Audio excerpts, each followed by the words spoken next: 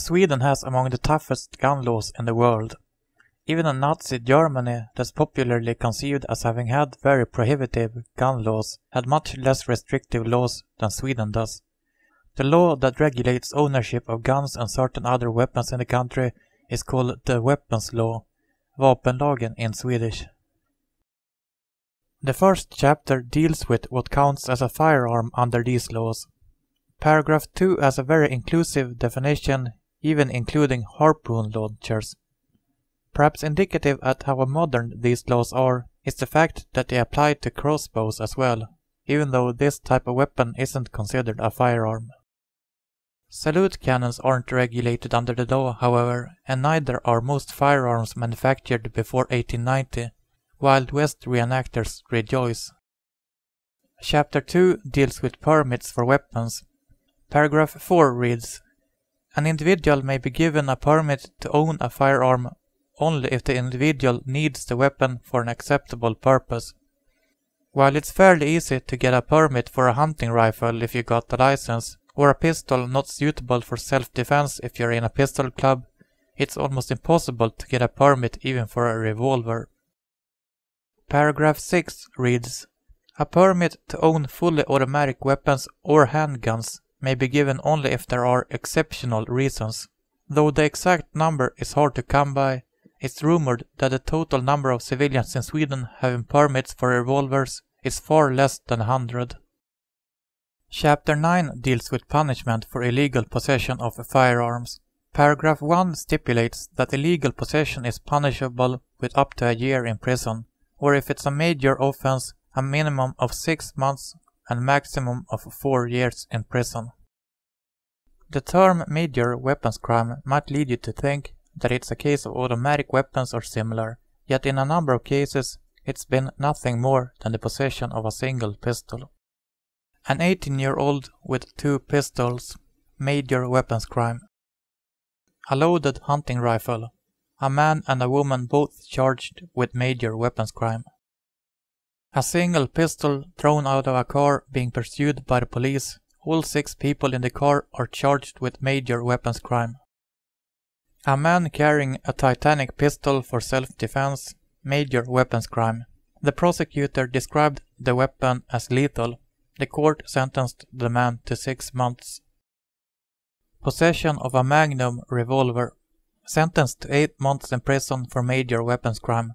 No reduction of his sentence was given for his story about how he found the weapon in a flower bed near a McDonald's restaurant and picked it up without being able to judge whether it was a toy or a real weapon. A 59-year-old man found in possession of a revolver and sentenced to 6 months. To quote the court, that the weapon was lethal is supported by that during the trial shooting at the police station, it has been shown to work flawlessly. Even simple self-defense tools such as pepper sprays can get you imprisoned in Sweden. The country today has one of the highest rape rates in the world, yet it's still almost impossible to get a license for these sprays. In practice, only the police and security guards have access to them. Even if you're a young woman, you will still be sent to prison if the police finds you carrying these. A 32-year-old woman was sentenced to prison for possession of a pepper spray, among other things. A 23-year-old woman is arrested for possession of a pepper spray, among other things. Even the most respectable of people find it hard to convince the police and the courts to grant them gun permits.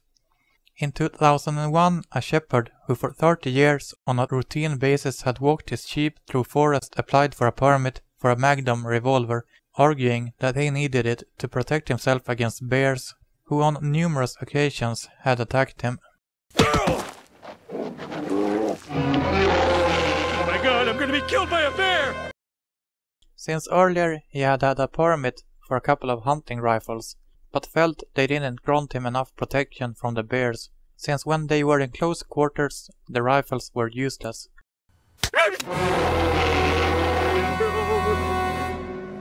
The police authority disagreed, however, and rejected his application on 8th of June 2001. The man appealed to the first court, which rejected it as well on the 24th of October, citing that no exceptional reasons existed that would allow him a permit for a handgun.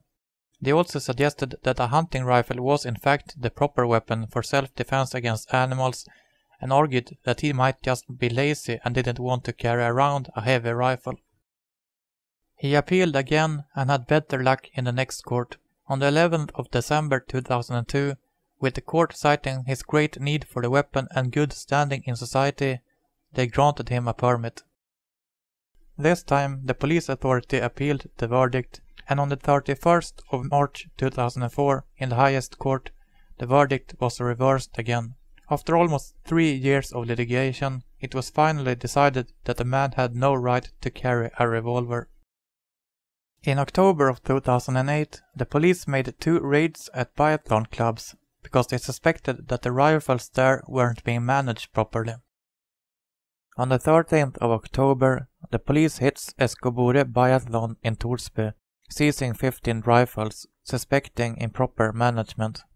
A month later, the police notifies the biathlon club that they no longer have the right to keep weapons, making it impossible for the members to practice the sport.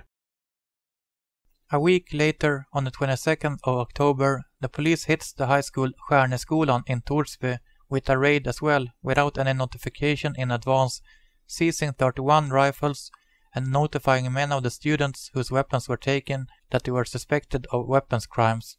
The police later clarifies that the management of the weapons wasn't up to date with current legislation, with the facilities being designed in the 70s. The police chief in charge of the operation said that the lack of criminal intent didn't matter. Negligence was enough to charge these teenagers with weapon crimes.